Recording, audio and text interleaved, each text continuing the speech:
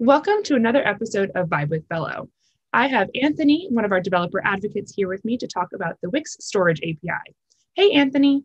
Hi, Meredith. Happy to be talking about the storage API today. It might sound boring, but it's actually pretty useful. Yeah, I think it's going to be really useful for our users. I think a lot of people don't know about the storage API and could find a lot of benefits in their development with it. So you don't Mhm. always need to persist everything to the database right away, and you might want to keep some user information in the browser. So I think it'll be really helpful for us to talk through the different storage types, whether it's that local session or memory storage type. So can you go ahead and take us through what all those types mean and why I might use some of those types?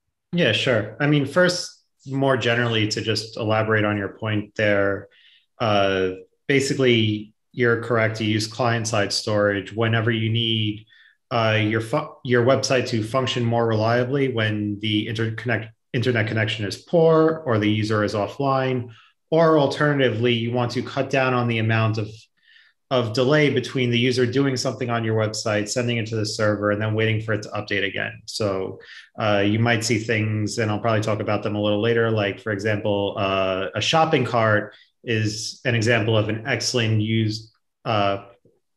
way to use the local or session API, because you'll store everything offline and then submit it to the web server later when the user's done and ready to check out, for example. But let me jump in and share my screen here and talk about the three different types. So I put together a little demo that kind of helps to explain them a little more through this actual interactive website. So there's three different types, as you mentioned. There's local, there's session, and there's memory. Local and session actually mirror native APIs that are available in the browser. It's just Wix is making them available through their API. And memory is kind of an interesting one that probably isn't going to get used that much. But I'll show you how each of these work and then talk about when you would use each of these. So right now we have these little counters here, and I'm going to increment each of them. And so for local, session, and memory, we'll just set each of them to 1. Now, for memory, this is the most volatile of the types of storage. So if the website gets refreshed at all, if it gets closed, if anything else happens, it's going to reset to 0. So if I refresh the page right now, you're going to see that memory was completely erased. So you might think, like I said before, about the shopping cart. The shopping cart, you would not want this right here, because if somebody added 10 items to their shopping cart and the page refreshed and now they're gone, they are not going to be buying from your website. But you can see, though, that local and session stuck around, which is great and pretty useful. But they are a little different from each other too, even though they both survived the refresh. So the thing you'll notice about session is if I open another tab and the website loads, we now see session is also 0. Local's still sticking around, but session basically gets erased whenever a new tab is open. It gets a new session, essentially. So if you close a tab, the session's gone. And that's the way you can think about it. But if we go back to the first page and we refresh, we'll see that on this tab, the session stayed. And on this tab, the session can also stay.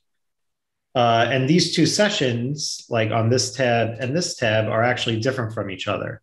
So that's useful in some cases when a user might have multiple pages that they're viewing.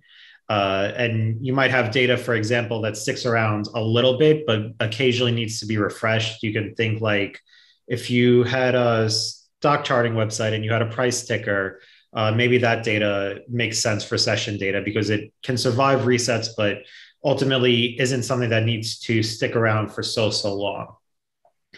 So we'll reset that one. And now we're down to local. And so local is the data that sticks around the most. If you were to close the tab or close the browser, it will stay around. So if I were to even increment this and close the tab and come back, open up a new tab, we'll see that local actually stayed around. Local, really, the only way it gets deleted is if somebody manually goes in and not just hard refreshes their page, but completely clears their browser cache, is the only way that local gets deleted. So this is the perfect one for things where you don't want the user to risk losing it, and it's content really that the user is largely generating to maybe be submitted to your website's server later. And yeah, so those are basically the three different types of data that you have to play around with. And local and session are probably what you're mostly going to be using as you program Velo websites. Very cool. Thank you for that overview. I think one of the things a lot of our users use Velo for is to create multi-stage forms. So if I was creating a multi-stage form, when would I want to submit something to a collection versus use this storage API? Okay, yeah, so that's a great example. For a multi-stage form, you would want to use local storage as much as possible until the form is fully filled out. There is one caveat there in that local storage and session only have about 50 kilobits of space, so it is fairly limited. But you would generally save all the data locally and then submit it once the forms are fully filled out. Cool. That makes a lot of sense. Yeah, we don't want to like save too much data in our browser, especially since we're limited in terms of the Velo APIs. Now, we can't talk about storage without talking about the yummy, delicious cookies. So how can I set cookies versus storage with Velo? Sure. So for cookies, you don't really set them yourself. Velo and Wix's architecture provide all the cookies that your website needs for whatever functionality you're using, whether it be user logins or other things. The way that storage and cookies differ is storage is very much data generated on the client side for the client to use and maybe later to pass back to your website server. Cookies are kind of the opposite of that. Cookies are generated largely on the server side and sent to the client so that later when the server needs to identify which user is there, it can go to the browser and ask it for that data and say, who's logged in? Can I have your token? And that'll get passed back to the server. So they're really two different sides of the same coin, or separate coins actually. Storage being used for persisting data locally and using it locally, and server being data created by, and cookies being data created by the server and used for the server's purposes. So cookies aren't really something you would need to normally worry about if you needed to, for example, access user information or that type of thing. You wouldn't go through cookies. You would use the Wix users API instead. All right. So I guess now making my own cookies on my Velo site. But also in terms, so we're talking about like native browser storage versus Velo storage too. So are there any major differences we should know about other than the size limitations about the Velo storage, especially local and session storage versus the browser native storage?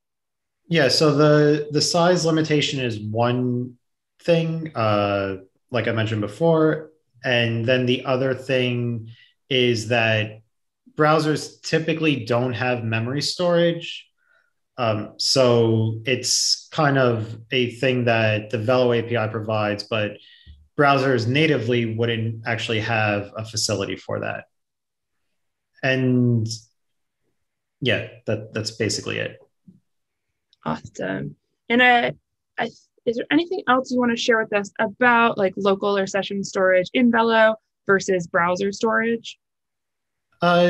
No, I would say in general they're the same, but the two things we could talk about with these types of storage is that number one, they only store strings. So the way you would actually manage that is every browser has a JSON object, and that object has two different functions. One is JSON.stringify, the other one is JSON.parse.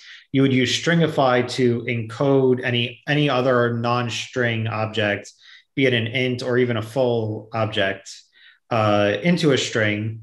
And then you can store that in your session. And then you would use JSON parse for whenever you would retrieve something from a local or session storage to then go ahead and parse that back into the object or type that it was beforehand.